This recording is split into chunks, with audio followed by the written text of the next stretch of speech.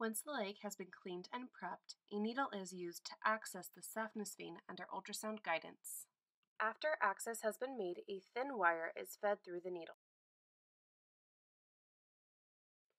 The needle is then pulled out and a dilator is fed over the wire into the vein. The wire and a portion of the dilator is then pulled out.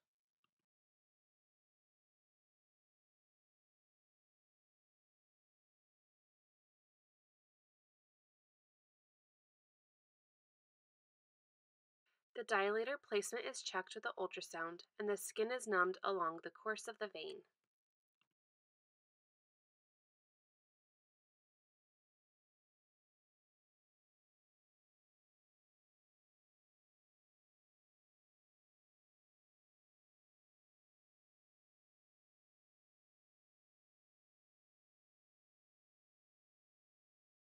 The radiofrequency catheter is then fed through the dilator and visualized with the ultrasound.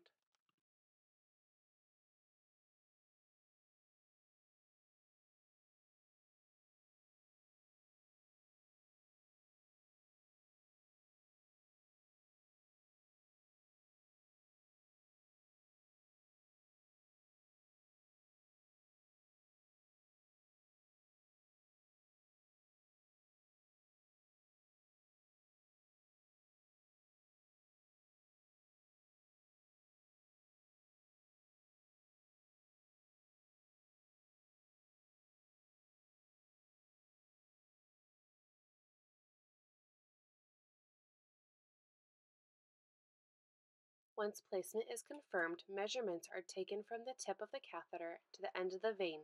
Adjustments are now made at this time.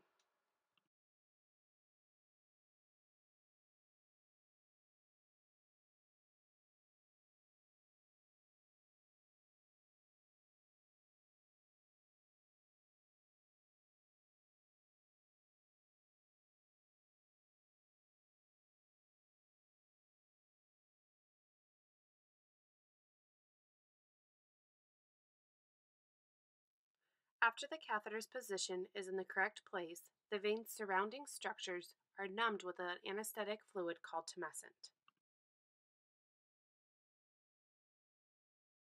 Tumescent surrounds the vein just like a donut to create a protective barrier between the vein and the surrounding structures, such as nerves, muscles, and other tissue.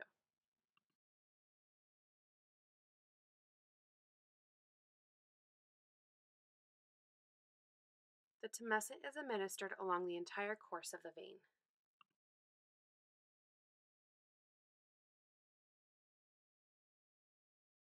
As you can see, some of the fluid leaks out of the needle stick site. This is completely normal.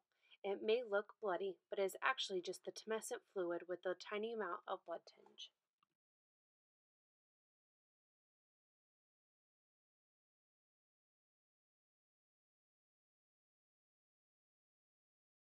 Once the proper amount of tumescent is administered, the radiofrequency machine is turned on and the vein is closed down in 7 centimeter segments down the course of the vein.